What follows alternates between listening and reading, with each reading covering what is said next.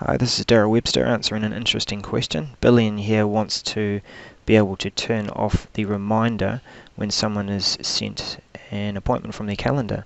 I guess he wants it to just appear in the calendar but not have an alert come up on the screen. So there's a couple of ways you can do that. I'm looking initially at the Outlook options. So in the backstage of Outlook, go into options, go into calendar, and you can set that default reminder to 0 minutes, I guess.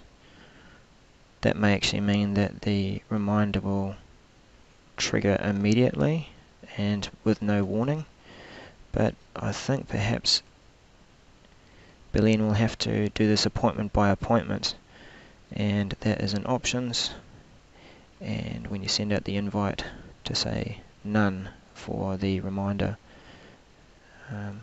Nothing here in tags. I think that's about it. See if that helps, Billion. Thanks for watching.